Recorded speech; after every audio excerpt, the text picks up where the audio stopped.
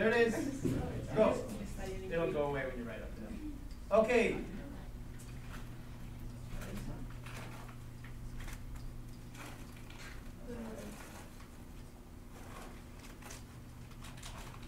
Agree?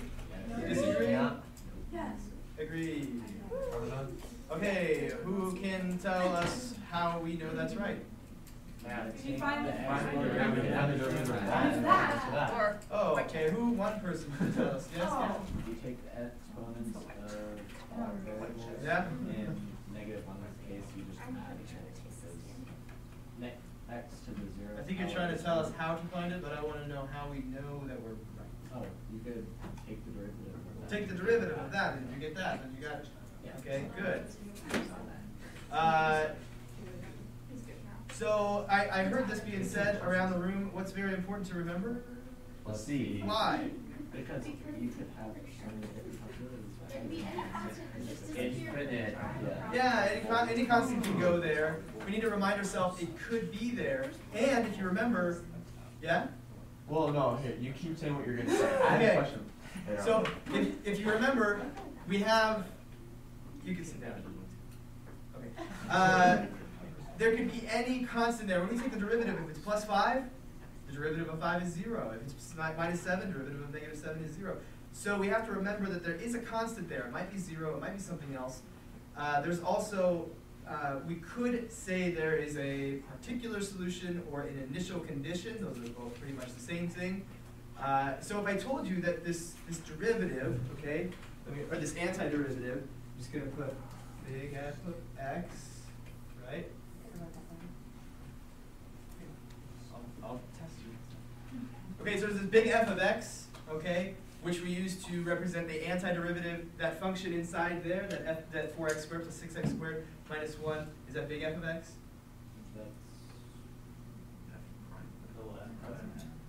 Little f. Little f. Yeah. Okay. Yeah. We could just as easily say f prime, and then call the other one f. It's just a common notation to say that's little f there, and big F is the antiderivative, right, going the other way. Because the derivative is its own function, we say the antiderivative. I don't know, it's just a thing that we do in calculus. So if I told you that big F of 2 was 7, right, then I'm telling you that if you put in 2 for x, you should get 7 for y, and that means you could find out what c is, right? Yeah. Agree? Question? That was about the quiz. What if we didn't put C? But we remember now. But we promise you remember. I'm going to take, like, on the tests, not on the quizzes, not on the homework recap, but on the tests, I'm going to take a little bit off. That's okay. Why? Because it's important. important. It's important at the very least. We get back to me. It's a good question. At the very least, it is on, you lose credit on the AP test if you don't put plus. Okay. It is important. It's important to remember there is a plus, some constant. Okay. So, good. Any other questions, comments? It doesn't really have relevance. As long as it's not about Disney World and taking a field trip. It's about math. Okay. Not super math. Do you give us an alternate test if we don't take the AP test? No. That's just kind of like, I don't know. I see that as stupid. Like punishment for not taking it. And I don't really need to punish you for not taking it. Because I don't give you a grade in this class for taking the AP test. I know other AP teachers that I really love who do that.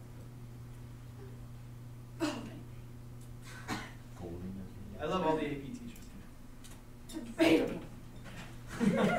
No, I love them all. You don't have to debate whether I love them or not. Okay, questions, comments about this problem, or what you think is very like this problem? Don't mess with my stuff. I have a question about this chapter. On a scale of like 1 to 5, how difficult is it to get after this? This is a 1. This is a 1? This is a 1. What's the definition? I guess it's going to get as hard as it's going to get, so it's going to get to a 5?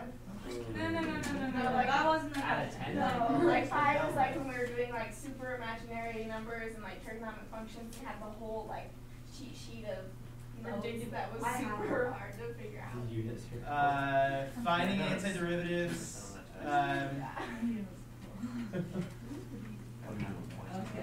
It'll be.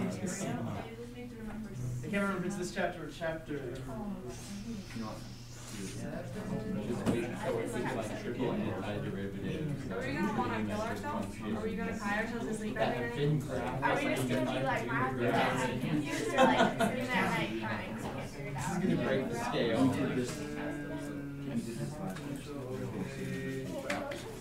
Only a little Logan only can give it back. What?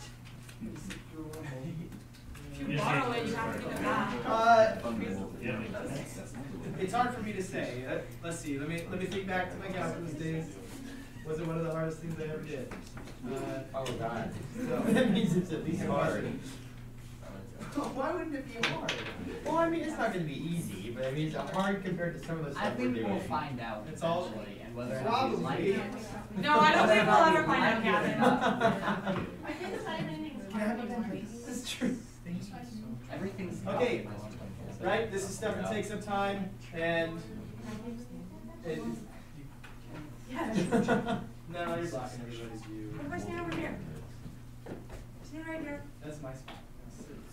You're standing over there though. Please.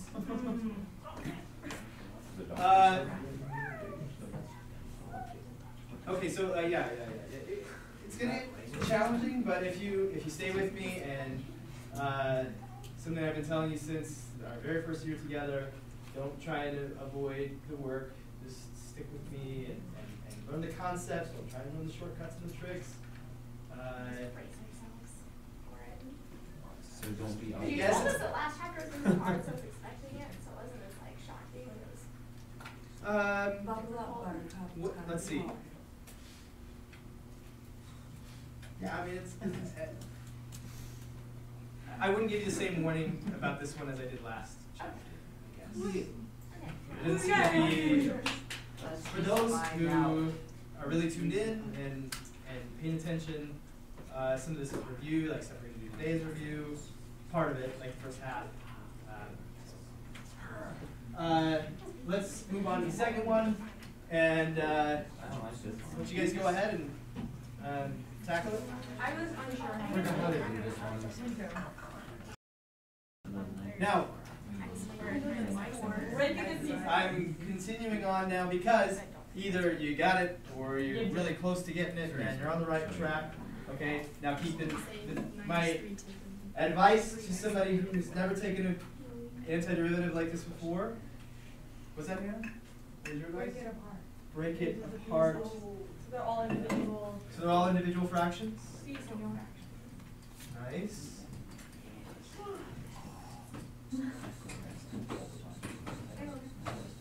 Okay. Let me give you the reason why. This is just like middle, right? We're in the middle. The reason why is because we don't know how to take very many antiderivatives. We can take the antiderivatives of what kinds of functions? I'm asking you. Exponential. Exponential means x is in the exponent. Ones with power. Ones with power, so x has a power. Yeah. Okay, so polynomials, power functions, not exponential functions with power functions. It sounds the same, but it's not. Okay, so we can do that, but we can't do the quotient rule. There's no quotient rule. There's very little that we can do. We can do the reverse of the power rule, right? Where the power rule for derivatives is bring down the power and multiply and take one away. So we're going to bring the power up one and then divide by that power. Okay, and then we could do some trig functions. It's like maybe four kinds of antiderivatives. If you remember, for sine, cosine, and maybe two other, like secant tangent and secant squared are derivatives of some functions, right? Yeah. So, and then power functions. We just don't have a lot of know-how yet. So if we break it down into a polynomial or a bunch of power functions, we can do this. So x squared over x to the fourth becomes Next to the negative. -2. That's not what I meant to write down. Plus, there you go. Plus what? 2. X to the negative. Or 3. Yeah. 3. 1 minus 4. Minus 3 x to the negative 4. to the -4. We got the dx. It's very important. This is going to make a lot more sense today Okay, this dx thing. Okay. Uh, Oh, we don't do that simple anymore because we're about to take the antiderivative and what is it? What is the antiderivative? Negative Just the x. antiderivative of this. Negative x is negative third minus. Whoa, just this one. X to the Just Negative negative x x to to the, the just negative one. negative x to the negative 1? Yep. Let's just check ourselves as we move along, okay? Negative 1 times negative is positive, that's good, positive 1. Subtract 1, negative 2, good, let's move on, right? Yay! Minus what? X to the negative second. X to the negative second, negative x to the negative, let's just double check. Negative 2 times negative is 2, positive 2. We'll subtract 1, we get negative 3. Excellent, now we move on. Plus x to the negative third. Plus x to the negative third. Break down the 3 times negative, or the negative 3 times positive, negative 3, great. Subtract 1 from the power, we get negative 4. Plus c. Plus c, very important to put plus c. Yeah, plus C really gets me. Maybe write it flat. That's bad. Question? So like on the AP test, do we have to put those, since they have negative x lunch, those have to be in the denominator or not? Here's the secret about the AP test. If your answer can simply be simplified or rewritten, and it's equivalent to the correct answer, like that is the official answer, then it's right. So that can be a good and a bad thing. You have to be able to just simplify the answer down to the official answer. But if you have to, if there's more than simplification that has to be done, then it's not correct. Okay. So this would be correct. This would be the same as having. Negative 1 over x minus 1 over x squared plus 1. Yeah, or even finding a common denominator and adding them all together. That's another option that you could take. So any of those options would be the same. But once they have to start like substituting numbers in for x, or like there's certain things that count, certain things that will be counted wrong. But this would be correct. This would be fine. And for me, this is fine because this is the same thing. Even if I write it as Aaron said, or if I find a common denominator and add all these fractions together, it's all the same. Right? It gives me the exact same value if I plug in x.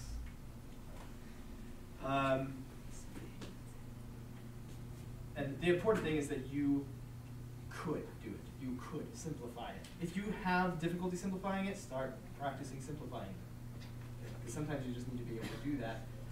So for one, the thing that comes up the most is if you have a multiple choice answer, and they have something different from what you have, and your answer looks like none of those answers, you should try and simplify it down to what they have. So if you can't do it, you should start doing it so that you can simplify it. And do the answers. Anyway, those are a couple of examples. Questions? Other questions from the homework? I heard at least one. I couldn't figure out how to put it on 46. 46. Yeah, all those Yeah. graph things. The graph just, one. just that one. Yeah, I got all of that one. Oh, let's see. Insert page after. Okay. 46. These I know. So this is where they give us a graph of f prime. We're supposed to draw f. We've done this before, but that's not to say that it's just easy. Okay, so this is f prime. Let's just do f in another color, the blue. All right. So what does f prime tell us about f? Its slope. Okay. So what is the slope of f here? 0. Close. Close to 0. So what does that mean about the original function? What's the only thing we really know about the original function? It's supposed to be. Because I need to. I think I need to draw this graph a little better. That's horizontal asymptote, which. Well, Wait, hold on now. Hold on, my bad. No. Horizontal asymptote, which means that there's gotta be a constant in there. Red. I'm not. I really need to be more accurate on this. Okay. So the value of the derivative right now is 0 because it's close to the x-axis, right? If I were to plug in x Over here, I get a y of like 1/2 or 1/4. Something small, right? So it has this tiny, tiny slope. What does the zero slope look like? Horizontal. Okay. So over here, we've got this horizontal slope. Now, think about this. This is where this plus c comes in. Okay. I could have a flat slope here. I could also have a flat slope here. I could have a flat slope down here, flat slope down here. It doesn't tell me where the original function is. It just tells me that the slope is Flat. 0 or close to 0. Getting closer and closer to 0. So we just have to pick. I'll pick here. Okay? Let's look right. It looks like there's this asymptote right here, like Yes. dividing line. So what's up with the slope here? It's a big, big slope, right? What's a big slope look like? Closely approaching vertical. Right? So actually, the original function, and these are smaller slopes, right? A slope of like maybe 1 right here, because the y value is 1. There's a slope of 1 there. So we need to have a slope of up 1 and over 1 at that point. And then here we need to have these big slopes. This is very, very slanty. Okay. The thing that can be misleading here is that it almost looks like the slopes of f prime match up with the slopes of f, which is not the case, right? The y value of f prime tells us the slope of f. Okay, so here we go through a slope of 1. Why? Because it says a y value of 1, and big, big values, right, going towards infinity. So our slopes are getting bigger, closer and closer to being vertical.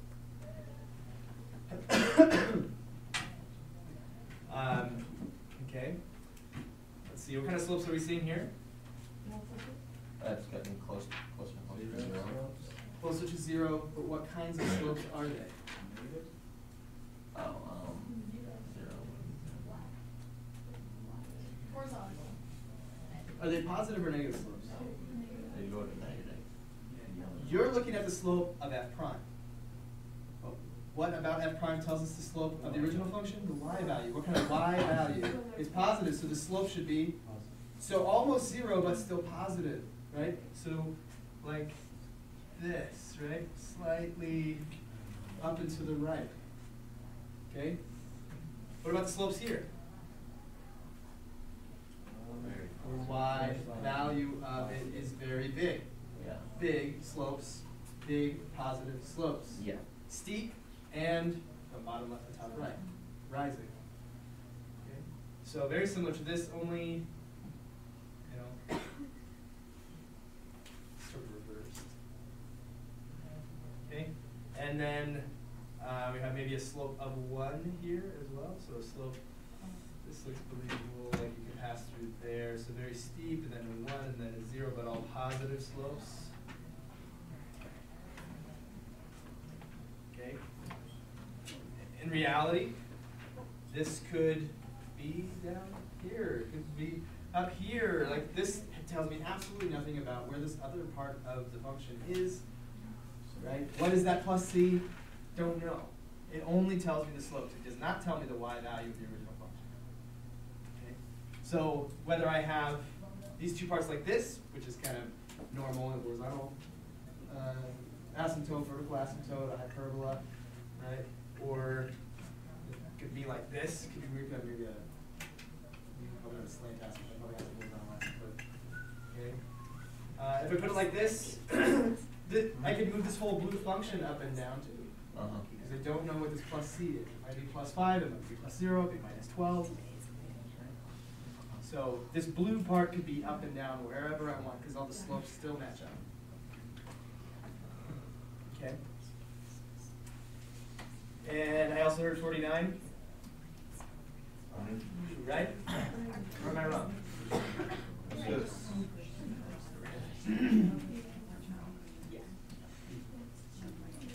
Actually, I should. I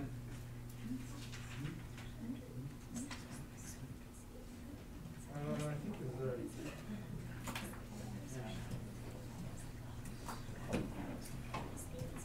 Here's 49. Let me capture that.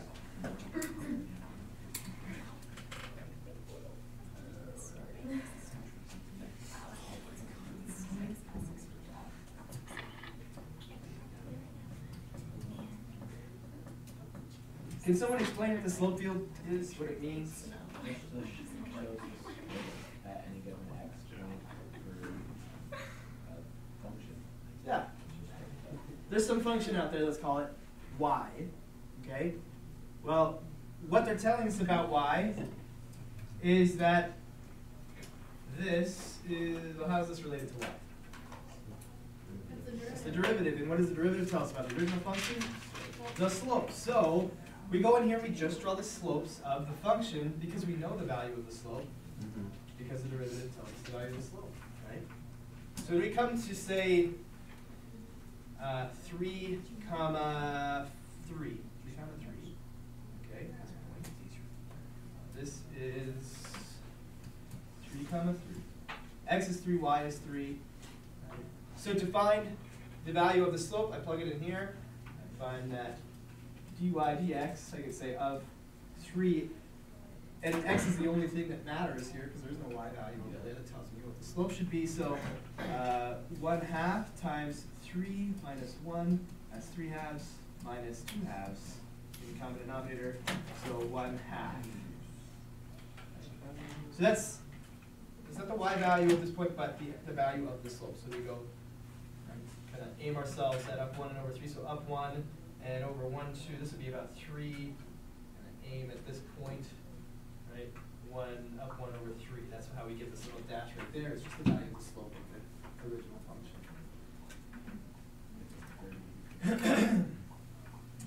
Just gonna erase. So it says draw 2 possible solutions, right? The solution to this differential equation is another function. Okay? Another function that has this as its derivative. Okay?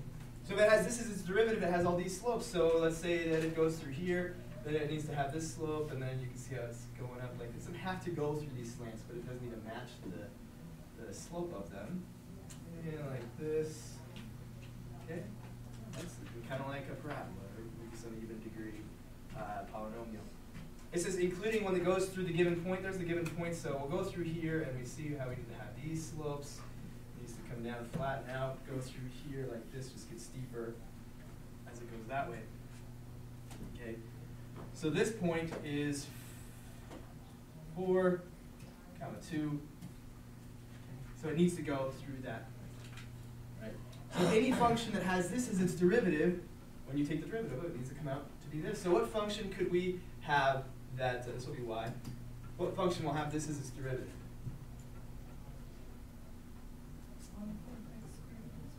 One fourth x squared minus 1x plus c. When we put a point here, we make it go through that point, we're saying c is a known. Right? We just need to find it. How do we find that c?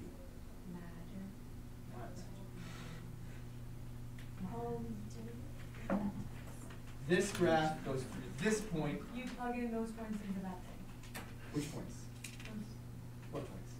One right there. This is one point. You put, Y Put this x in and you should get this y out. yeah. Yeah. Okay? Should get 2 when you go 1/4 times 4 squared minus 4 plus whatever c is. Okay, so this will be 16 divided by 4, that'll be 4 minus 4, which is 0, so c will be 2. So we know that y, that this particular solution right here, is what we call a particular solution or an initial condition. Y is equal to 1/2 x, or sorry, 1/4 x squared minus x plus 2. C is 2. C is 2. Mhm. 2, and we know Okay. what's the particular. So is C always going to be the one? Is C always going to be this thing? Yes. No, it only happened that way because when we plugged in 4, this happened to come out to be 0. Oh, okay. This comes out to be 1, and we just subtract 1 on both sides, so it would be 1. You just want it to work out nicely for us. Oh, they're so kind. Yeah. They're not actually. They give us small stuff that just can't be easy. Guess I could start it off really hard so you didn't even understand what you're looking at. I do. Okay, let's talk about this as we exit this section and get into the other one. So, what does this thing, this symbol mean to you? The derivative of. Find the antiderivative, right? A function that has this as the derivative. Simple enough. Okay, now this has a name that we haven't really talked about, but hey, we can throw it in now, right? You didn't need to know it to do the work. So now we're going to call it by its official name. Okay, it's called the indefinite. Okay, just notice we haven't plugged any numbers in there. We're just getting general and some other function, not actual values. Okay, so the indefinite integral.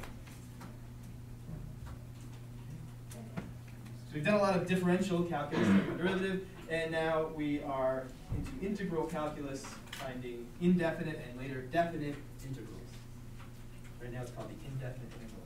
Okay? This is a vocab you're going to want to know. You're going to be asked for the indefinite integral. It just means the antiderivative, really, for all intents and purposes. Okay, you may not know what this is called. This thing right here that you're taking the antiderivative of is called the integrand. That's not bad this morning. Yeah? Yeah. Nice. Just working on some. These are the things that slow us down and that really pressure our schedule. What does this tell us? What does this tell us? But you're looking at respect to x. That, yeah, kind of backwards with what you said, that the derivative was taken with respect to Oh, x. yeah. It's a function of x, it's all the same. So the derivative was taken. And this is what we got. This is what we got when we took the derivative. It was taken with respect to x. That's what it's telling us. I would say maybe this is the most important thing to have just on the forefront of your mind. Indefinite integral. Antiderivative, same thing. Okay. Not this section, but the next section will know what a definite integral is. All right.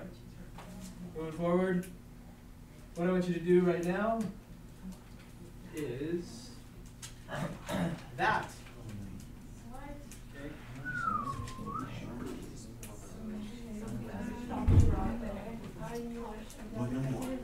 If you don't remember, you got at least 2 other brilliant minds in your group. Do you remember what that thing is? So have a book if you need. Okay? Yeah, is that x over 3? That's x over 3. That's 3 times x over 3 squared times 1/3. Okay. Just practice with summation notation. That's all it is. Okay? It's important to be able to do, though.